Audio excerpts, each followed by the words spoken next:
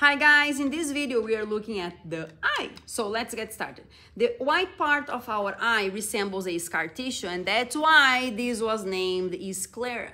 In the sclera is where we have the 6 extrinsic eye muscles, the muscles that move our eyeball attaching to. Now in the anterior aspect of our eye, we have this transparent part, and this is the cornea. So we have the sclera, and when it becomes transparent, we have the cornea. If we remove this, and now we grab this part right here, we can see better the colorful muscle of our eye. And this is what we call iris. Now, in the middle of the iris right here, we have an opening.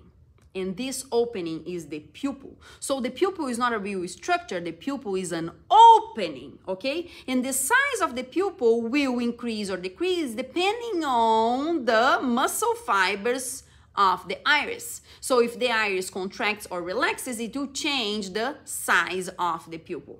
Now this part right here that is brownish and has a chocolate color is what we call choroid. Now choroid you spell with C-H-O at the beginning, and that's why students like to remember the chocolate part is the choroid, so you guys don't get confused on how you should spell choroid. So the chocolate is the choroid. Now all the way in the back we see here this yellow structure, and this is the optic nerve.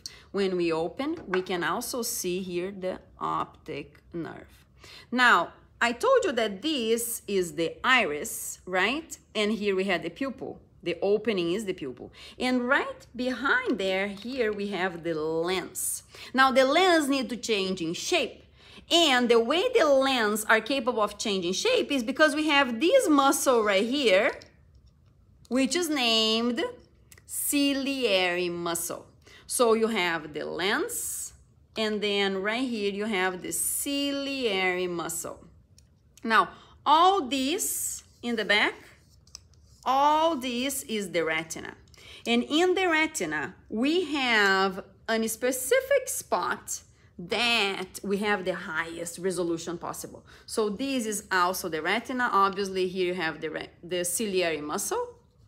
And when we look in the retina, we can find this specific spot right there. You see there? It's just very like light pink, so very hard to see. But this spot right here is what we are calling fovea centralis, okay? And the fovea centralis is at the center of the macula.